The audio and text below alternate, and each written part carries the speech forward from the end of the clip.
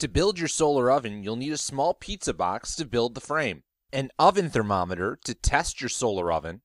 You'll need aluminum foil to reflect the sunlight into your oven. Black construction paper will absorb the light inside your oven. And saran wrap or an overhead transparency will allow sunlight to enter your oven. You'll need a wooden skewer to hold your oven's lid open, and some tools, including a marker, a ruler, masking tape, and a sturdy pair of scissors.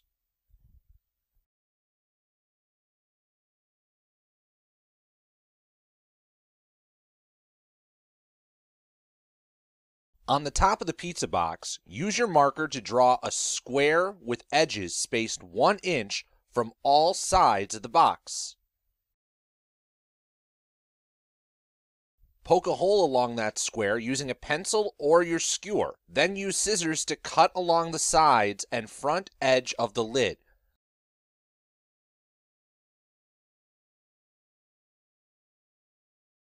Leaving the fourth side along the box's hinge uncut. You can optionally and safely score that fourth line by dragging the sharp edge of a scissor or sharpened pencil along that line.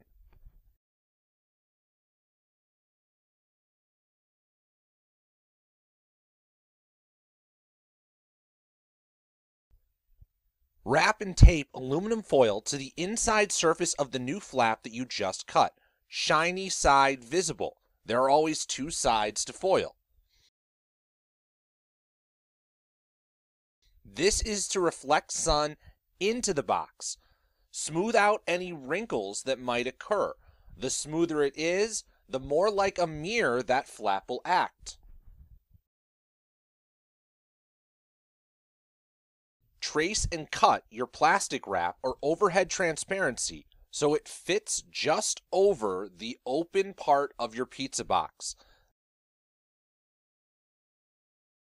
Then you can tape that plastic wrap or overhead transparency to the original box flap so that it covers the hole you cut into the flap. Seal all 4 of the edges with tape.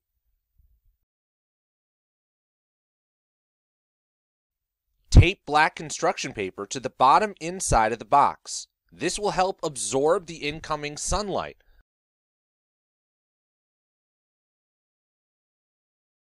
Black absorbs all colors of light. White reflects all colors of light. Cover any air leaks around the box edges with tape, making sure that the box can still be opened to place food inside or remove it later. Tape one end of a wooden skewer to the reflector lid.